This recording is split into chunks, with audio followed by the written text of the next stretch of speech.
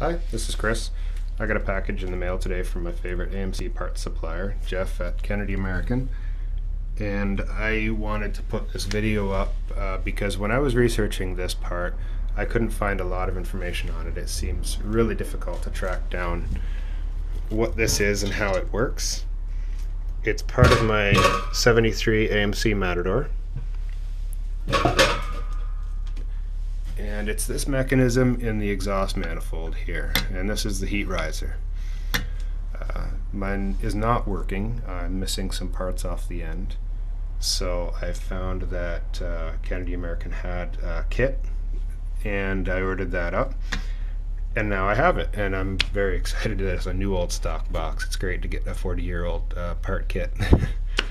So what this does, I guess, when it's cold enough, it redirects the exhaust air up against this heater plate in the intake manifold, and it warms the vapors. So in cold mornings, it's going to get the car started faster, at least until the engine compartment temperature rises enough for this to close off again, and at which point it just directs the vapors straight down into the pipe. So this came with original paperwork, which is fantastic. Original part numbers, the instructions, and in the box we have this counterweight and shaft. We have a replacement plate. It's going to go in like that, and this just screws onto this shaft. It looks like this one is welded on, so that's going to be a bit more difficult to remove than the new one is going to be to slide in. And I got this extra little box here with a few more small parts in it, and want to make sure those don't run away on me.